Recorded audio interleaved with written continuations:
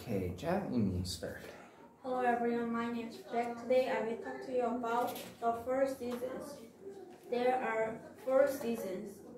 In spring, the rain falls. Children play in the puddles. The days get longer. Summer comes. In summer,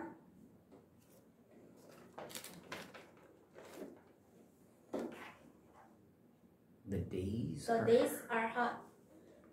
Children play at the beach.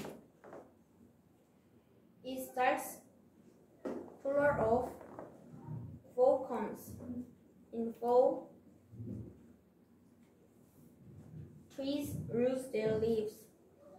Children make faces on pumpkins.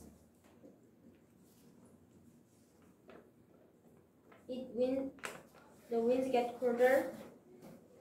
Winter comes. In winter, the days are shorter. Children play in the snow. The snow melts. It gets warmer. Spring comes again.